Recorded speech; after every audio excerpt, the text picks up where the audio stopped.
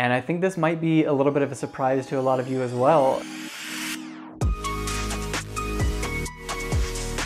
Yo, what's up everybody? Welcome to another video on the channel. Today we are going to be doing the Premier League predictions for 2021-2022. The season's finally here. I mean, it feels like it was just yesterday that the Euros were happening, and I couldn't be happier that the Premier League is starting this weekend. So without further ado, let's start out with the number one team. Who's gonna win the Premier League this season? So for me, it's a really tough call, and to be honest, I bounce around with 2 or 3 different teams. The team that I think is gonna win it though, and by a fine margin, and really a fine margin, I think this is gonna be a year where maybe low 90s, high 80s in points wins the season, and it might come down to the last couple weeks. But the team that I think that will win is this year's European champions. That's right, Chelsea. I think Chelsea is going to go ahead and take the Premier League this season, and let me give you a couple of reasons why. So I've kind of broken down all of these teams into 3 categories: strengths, transfers, and weaknesses. And the strength for Chelsea is obviously the way that they play under Tuchel. Since he's come in, they're a lot more organized, they're really well defensively drilled, and they are really good on the counterattack. They're good in possession, they have a lot of the ball, and they're about to land right now as we're filming this video. I think it's just confirmed. We haven't gotten the here you go yet, but I think it's just confirmed.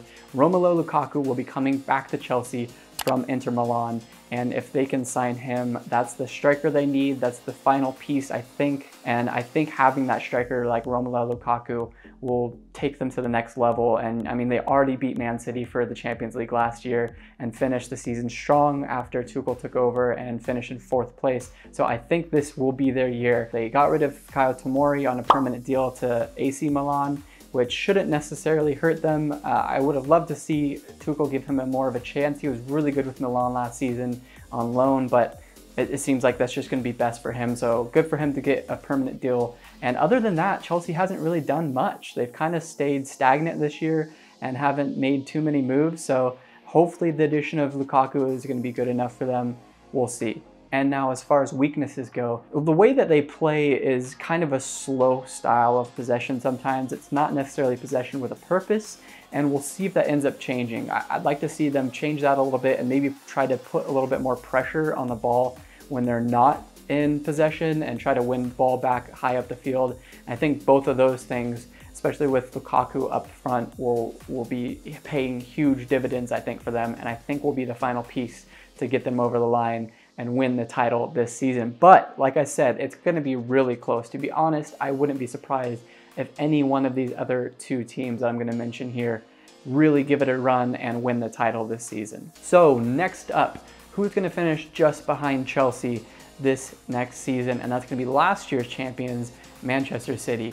And this one was close. I really think Man City is really, really solid. Obviously, last season winning the title and not really losing many pieces, and adding somebody like Jack Grealish for $100 million, or £100 million over that in dollars. I think it's about $139 million, breaking their transfer fee pretty much everywhere up and down the pitch. They have quality players, top quality players, and they have extremely good depth. I mean, nobody in Europe probably has as good a depth as Manchester City does. So I think, top to bottom, they're fantastic, and that's really their biggest strength. And, in addition to that, being coached by somebody like Pep Guardiola and the things that his style of play brings to the table, they're going to be dominant in possession. They're going to be the dominant team on the pitch almost 9 times out of 10, almost every time they take the pitch. They're going to be the ones in charge, and I think that's their biggest strength, to be honest. Transfer business is kind of an iffy one right now, because obviously you have the huge addition of Jack Grealish, like I just mentioned, but you also have the potential of bringing in Harry Kane, and that deal has not been completed yet. It's still Tottenham holding out for a bigger price, but if they can land Kane, that will be a huge, huge move for Manchester City, because by a lot of accounts, that's really what they need right now. They need that final piece. They need a striker similar to Chelsea. They need somebody who can get you 20 to 30 goals every single season, and that's something Harry Kane has proven he's been able to do over the course of his career in the Premier League. It kind of leads to their weakness, which we'll get into in a second. But to finish out transfer business, they lose Sergio Aguero, obviously, but to be honest, I don't know if that's going to have a huge impact, because he only chipped in 4 goals last season. He only played a handful of games.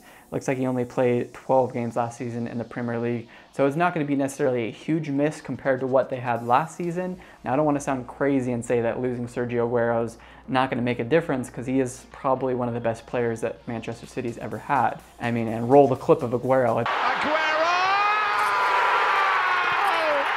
One of the best moments they've ever had in their history. But I will say, adding somebody like Harry Kane on top of what they had last season will just be a huge factor in them being able to compete for the title, I think. And other than that, they've stayed pretty strong. They haven't lost anybody in the transfer market. So I think overall they're going to be really well positioned for next season. So heading into their weaknesses, what is a weakness for a team that basically blew through the Premier League the last half of the season? But if they don't get somebody like Harry Kane in, and you have to rely on either that false nine position for longer than they did last season, or you rely on somebody like Gabriel Jesus to play more minutes, either way, I don't think they're going to be able to score as many goals as they're going to need to compete with somebody like Chelsea, which their attacking talent is just so rich and they have a ton of goals in that team. I mean, ironically, last season, their leader was also not very prolific.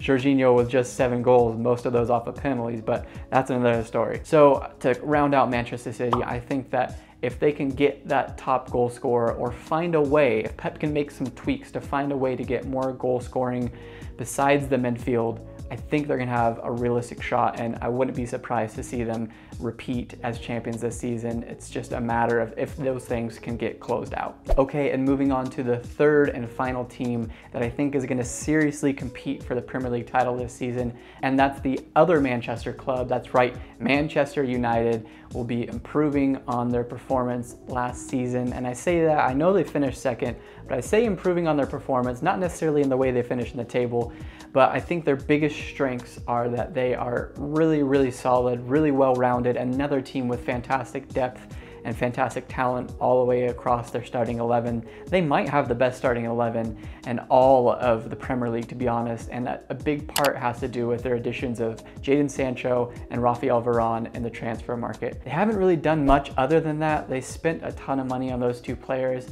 got a pretty good deal with both of those players coming in, but they really didn't do much business other than that. And I don't know if that's necessarily gonna hurt them. I think they have a really good team overall, but I think their biggest weakness, and what they didn't add up to this point in the transfer market, the last thing that they are lacking in the market, and it leads me to their biggest weakness, is I think not having somebody like an N'Golo Kanté or Wilfred Ndidi, somebody who's really solid in defense and midfield, somebody who can hold up the play in that middle of the park, can sweep up a little bit in front of the back line.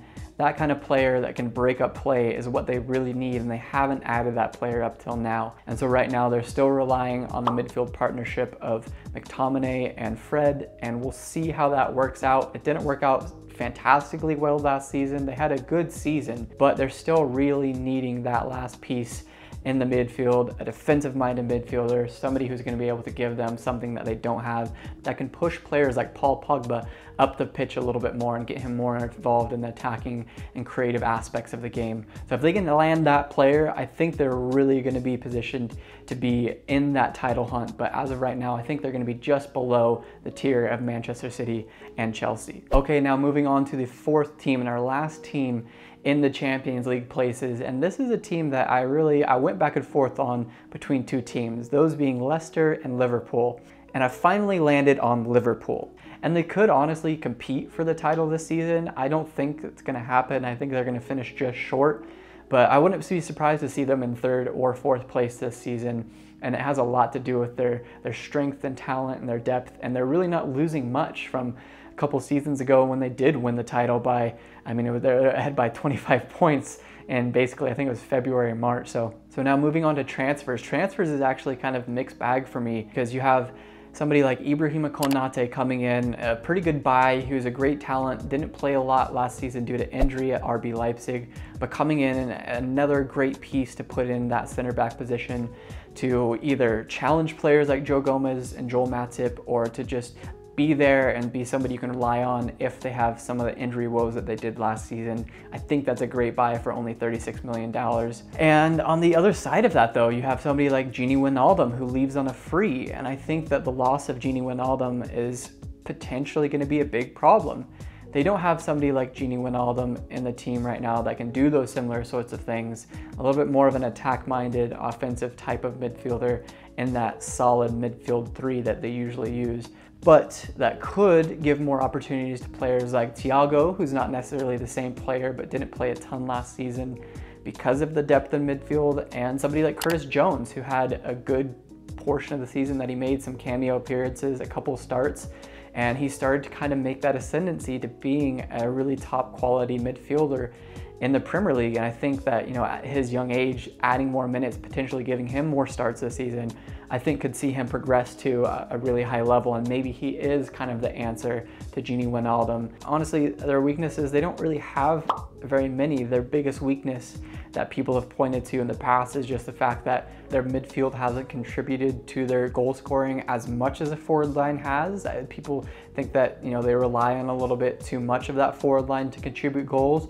And to some degree, that's true. They still don't have a ton of depth in that position. They've lost Divock Origi. Very false. It's so false. It's very bad. They didn't really add anybody in attack, so we'll see. That could hurt them. That could come back to bite them, not adding another player in attack. But as far as that goes, as far as the overall picture of Liverpool goes, I think they're still in really good position, and they still don't have very many weaknesses. Okay, now in 5th place. Now, if we look at the transfers for Leicester City, they were one of the best teams in the market this season, continue to be one of the best teams in the market in all of Europe, and they made 2 really key signings, and actually a third, it looks like. As the time of recording, it looks like they're going to be adding Yannick Vestergaard from Southampton to kind of replace Wesley Fofana, who unfortunately sustained a pretty serious injury in the first game of the season, and he will not be able to play for at least a couple weeks, probably a couple months by the timetable. So if we look at their transfers as a whole, they added 3 really big pieces, one being Vestergaard, one being Patson Daka from RB Salzburg, kind of a similar JDB Vardy type player. A lot of people have compared him to a player that likes to play off the line and get in behind and can provide a lot of goals. He was the leading goal scorer last season in the Austrian Bundesliga.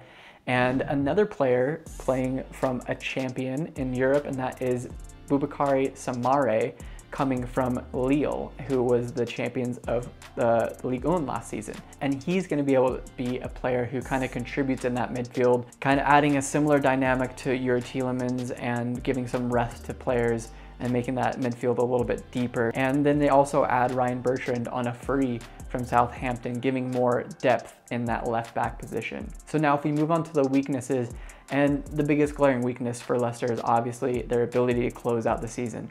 The past 2 seasons, they've had the most time spent in the top 4 and haven't actually finished in any of the top 4 positions over the past 2 seasons, finishing in 5th place both times. If they can close out the season on a high note and be able to get into that Champions League place, I think this will be a fantastic season for them. And I think that's really one of the only things that they have to look upon. And, you know, in the past, it's been some injuries. They've had players like Jamie Vardy and James Maddison who have been out for extended amounts of time. And obviously you have somebody like Wesley Fofana who's going to be out for a while this season. So that might come back to bite them. That might be a hindrance to their season again, but we'll see. I think if Brendan Rodgers and their team can close out the season strong, they're going to be in a really good position to have one of those final 4 Champions League places. So now if we move into our 6th place, we're going to start moving through these teams a little bit quicker. And the next team that I think will be there, the 6th place team, was kind of a toss-up to me, to be honest. And it's a team that I think can go, you know, really high in the table or possibly have a really tough season, and that's Tottenham Hotspur. They have a really solid squad. They have, I think, an improvement at head coach coming in. Jose Mourinho leaves and Nuno Espirito Santo from Wolves comes in and replaces him. And I think if they can play a similar style of football, or at least play up to the level that a lot of Nuno's teams at Wolves did play up to the past couple seasons, I think they're going to be a really good team because they have a lot of talent up and down the pitch. And then obviously looking at their transfers and looking at a position of need in the past, adding somebody like Christian Romero from Atalanta, the Serie A Defender of the Year last season at center back, to give more solidity in that position, which was a position that they really struggled in last season, whether they played with somebody like Davinson Sanchez or Eric Dyer or Toby Alderweireld, who has since moved on. they really didn't have that #1 defender at the back last season like they've had in the past. So I think adding Christian Romero is going to turn that around and have somebody in the back to rely on. And I would be remiss if I talked about Spurs and didn't mention Harry Kane. So obviously Harry Kane being the biggest part of the puzzle in the transfer window this season. Are they going to lose him? Are they going to keep him? And I think regardless if they do, it's still going to play a big part in their success this season. If they can't add somebody, supplement that roster with some of that money, and I don't think they should go out and spend it all, but I think they should add a top quality striker, somebody close to the level of Harry Kane. They didn't always play up to the level that they could with Jose Mourinho, and honestly their biggest weakness last season was just holding on to leads. I don't have the stat in front of me, but it was something like 11 or 12 games last season they ended up being in the lead at halftime and losing or drawing those games. So holding on to leads is going to be a huge deal, and I think adding somebody like Christian Romero and adding a new coach like Nuno Espirito Santo is going to play a big positive influence in that, in my opinion. My gut feeling is they're going to have a better season this season, and they're going to be finishing in one of those European places. Okay, now in 7th place, finishing just out of the European places, and this might surprise a lot of you, but I think it's going to be Leeds United. I think that they had a great season last season. Now I think that they're going to be able to improve on that. I think that having another year in the Prem under Bielsa and having another year of maturity and growth with those players in the system will just take them on to better things. Now there's obviously always the possibility that there could be some burnout with this team. That's something that's been thrown at them in the past and necessarily hasn't played out, especially last season. They ended up finishing the season really strong. So if they can consistently play with that style of football throughout the season, I think they're going to be really good. And like I said here, I think they're going to be finishing in or close to those European places. So if we look now at the 8th team in the table, this is where things start to get a little bit more jumbled up, in my opinion. It really could have been one of 3 or 4 teams that finish in this 8th place. And I think this might be a little bit of a surprise to a lot of you as well. A team who had a really good season last season finished in 6th place, and we're talking about West Ham. And if we talk about their transfer window, most notably not adding anybody in attack and not being able to hold on to Jesse Lingard at the moment, it looks like him coming in and adding, I believe it was 10 goals last season in a half season on loan. He was one of their best attacking players last season, and not having him is going to be a huge burden for them, because really other than that they had Mikel Antonio, who had I think 10 or 11 goals, and not many options other than those two. So I think that's going to be their biggest weakness, is just finding goals. And I think that's going to be part of the reason why they drop so much in the table, is not having those players to rely on. David Moyes likes to stress defensive structure, and they have players in defense that are really strong, like Declan Rice being obviously the biggest one in defensive midfield position, one of the best defensive midfielders in all the Premier League. It's going to be really tough for them to hold on to him, but if they do, he's obviously the rock back there, and I think he's kind of the leader as far as that goes. But overall, defensively, they're really strong, and I think that's going to be their strength this season. And if they can put that together with more goals, with more attacking flair somewhere, I'm not sure where that's going to come from, but if they do that, I could see them finishing higher than 9th, but I don't see that. Okay, so 9th place now is going to be Aston Villa. Now you might think that's crazy because they just lost their best player in Jack Grealish. And what are you gonna do when you have somebody like Jack Grealish, who is so key in everything they did in a sense of attack, and even just progressing the ball up the pitch, and in a leadership role as well by a lot of accounts. He was one of the biggest leaders at the club. So losing a player like that, I mean, if we just jump straight to their weaknesses, I think that's going to be it. Going to have something they're going to have to work through, and we'll have to see with the couple additions that they did make if that's something they can do. But if we talk about those additions, I think that's one of their biggest strengths. They might be more well-rounded overall as a team with the additions that they made. Getting Emi Buendia from Norwich last season, who had 15 goals and 15 assists, and led that Norwich team to finishing in 1st place in the championship. He's going to be a huge addition. Not exactly the same player as Jack Grealish, but another really creative attacking player who can definitely get you into those scoring positions. And then you have somebody like Danny Ings, who comes over from Southampton on kind of a strange surprise deal that nobody saw coming. Adding another option up there with somebody like Ollie Watkins, maybe playing in a 2 at the striker position. I think if they can sort that out, if Dean Smith can find the right formation to get both both of those players involved, I think it'll be really good for them. And I think the third addition that they're adding with some of that Jack Grealish spending money is Leon Bailey coming over from Leverkusen. I believe he had 9 goals and 4 assists last season for Leverkusen from a winger position. That will give them another option in attack, with that position kind of being one of their slimmest positions on the team, not having a ton of depth. And I think adding somebody like him will not only give them another element, give them some more depth, but I think give them some more talent. I think that takes them to another level, because Leon Bailey was one of the best wingers in all the Bundesliga last season. Okay, so now our 10th place squad. And this is another tough one. Honestly, it was between 2 or 3 teams who I thought was going to finish in 10th place. And I'm going to put my money on Everton. Now, that might seem a little bit crazy because they just lost Carlo Ancelotti. They had an up and down season last season, starting the season off really hot and then tapering off and finishing lower than they really should in the table at 11th place. And so what makes me think that they're going to finish higher than that? Well, it's kind of just the teams around them, to be honest. Their strengths are obviously they have a lot of good attacking players like Dominic Calvert-Lewin, who's made a big step up last season, and Richarlison still continues to be one of the best attacking players in the Premier League. And they have good pieces up and down the pitch all around. Unfortunately, they're mostly kind of a mid-table squad. They don't have very many players that you look at and say would probably be playing for top 6 clubs. And that's not always a problem. Sometimes you can have teams that aren't full of top 6 players. You know, look at somebody like Leeds, but come together with a really good system. And I'm not sure that's going to happen.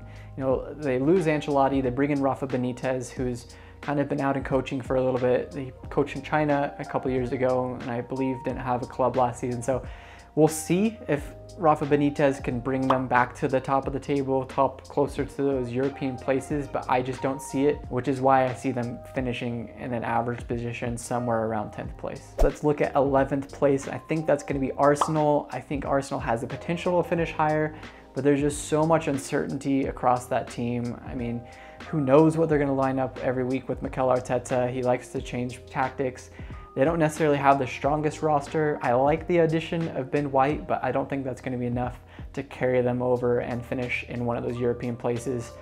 Could finish in the top 10, but I just don't see it happening. Okay, so if we move to 12th in the table, and I think that's going to be Wolves, which I believe they finished in 13th place last season, so a little bit of an improvement there, but still I don't see them being somebody who's going to challenge for those European places or really make that much progress. I really like Nuno Espirito Santo. I don't know a ton about Bruno Lage, comes in from Benfica to replace Nuno. Didn't add very much in the transfer window. Have places that they could strengthen and really haven't. I think 12th is probably going to be right around where they finished this season. So if we look at 13th place now, I think that's going to be Southampton. Similar to Everton, I think that they have a lot of things that are positive about them.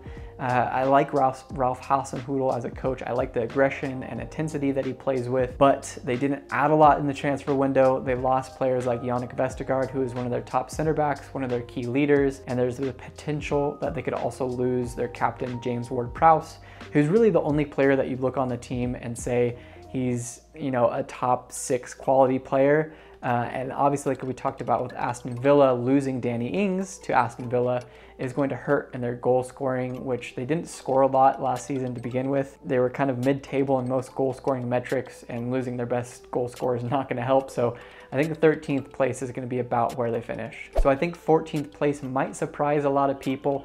That's going to be the Bees of Brentford coming up from the Championship last season. I think they're going to comfortably avoid the drop. That could come back to haunt me, we'll see. But I think they're going to comfortably avoid the drop, and I think they're going to finish as high as 14th. The other teams behind them, I think, you know, they have more experience in the Premier League. They have some better players, kind of more overall quality in their squad, but I don't think any of them are as good as Brentford can be on their day. If Brentford can play up to their level with Thomas Frank and their kind of more aggressive pressing style of football that they like to play, if they can play up to their standards like they did in the Championship last season, they're going to be really good. And I think that there's a shot that Ivan Toney can score 15 to 20 goals in the Premier League this season. He was the leading goal scorer last season in the championship with 31 goals and 10 assists. So if there's a big season out of him, I think Brentford can have a big season as well. So next in the table, we have Brighton finishing at 15th place. I think Brighton's one of those teams that could finish higher, they could finish lower, but like a lot of these teams, they didn't add a lot in the offseason. They didn't add another goal scorer, which I think they desperately needed. They lost Ben White, who was one of their best center backs, to Arsenal. So overall, I just don't think they did enough to improve, and I think they're gonna avoid relegation, but I don't think they're going to finish very high in the table. 15th kind of feels where they should live. Now, 16th place, I'm talking about Crystal Palace, and this is a team that I think could honestly get relegated this season. Sorry, Palace fans, but you know, having somebody like Eberechi Eze out for the majority of this first half of the season with an Achilles injury and not having a ton of attacking dynamism other than that could be something that really hurts them. Patrick Vieira coming in, being a new coach after 4 pretty solid years under Roy Hodgson. I believe that they finished with their highest points total in the Premier League under Roy Hodgson. So losing him could be a factor in them climbing the table and them staying in the Premier League.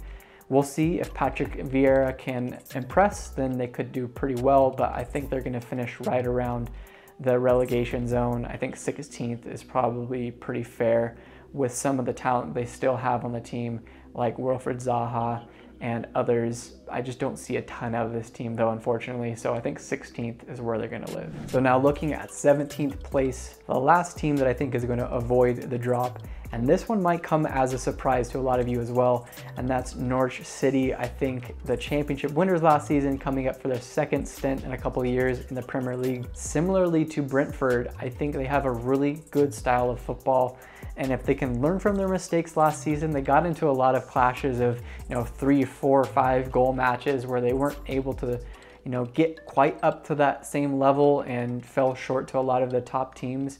If they can learn from that a little bit, play a little bit more defensively while still keeping those same attacking fundamentals, I think they could be really good this season. So they're gonna have to get over the losses of Emi Buendia, but they did make a lot of pretty good signings. They added Josh Sargent, they added Milo Rashica, both from Werder Bremen, and I think those are pretty good signings.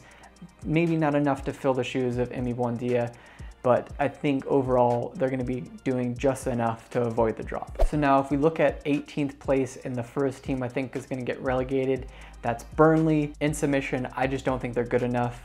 They didn't add really anybody in the off season. They're already lacking in the attacking department, and they're defensively really strong, and that's something you're always going to get out of Burnley. But I mean, when is that going to come back and haunt them that they can't really score that many goals? And I mean, if we look at the stats last season, they conceded the 6th most goals and only scored 32 goals themselves. So if you don't add attacking talent, how are you going to reverse that and get better in that department? I just don't see it. I don't think they will. I think they're going down. 19th place, Newcastle. Strengths, Alan St. Maximin's really fun to watch. Transfers, I hope they can sign Joe Willock. Weaknesses, they're really bad. And now in last place, it pains me to say this, I think Watford will be going down. I think they're a better team than they were last time they were in the Premier League. I really like Ismail Yassar. I think he's going to be really a bright spot for them this season, but unfortunately, I just don't see much on the team other than him that will be able to kind of compete with the top end of the table and really even the top kind of relegation candidates. And I will say it would not necessarily shock me to see them avoid the drop with some of the other teams around them that just don't have enough in attack and aren't necessarily going to be able to score as many goals. I think Watford could potentially do so with Ismail Yassar and adding somebody like Josh King. If he can get back to kind of the form he was a couple years ago at Bournemouth, they could be a decent team. But unfortunately, I think Watford will be making the drop this season. So that's all 20 teams. I feel pretty confident in my list. There's a couple in there that might really come back to bite me. But what do you guys think? Did you like the list? What are your kind of opinions? Who do you think will be getting relegated? Who do you think will win the championship this season? I don't know, I'd really like to hear your opinions, but other than that, I'm really excited for the Premier League to start this weekend. It's probably my favorite league. I mean, I really enjoy MLS as an American, but there's just something special about the Premier League, and I'm just really excited to watch it. So if you enjoyed this, please leave a like, leave a comment if you'd like to. Tell me your favorite teams. Tell me who you think is going to win the championship this season. Don't forget to subscribe, and I will see you guys in the next video. Peace out.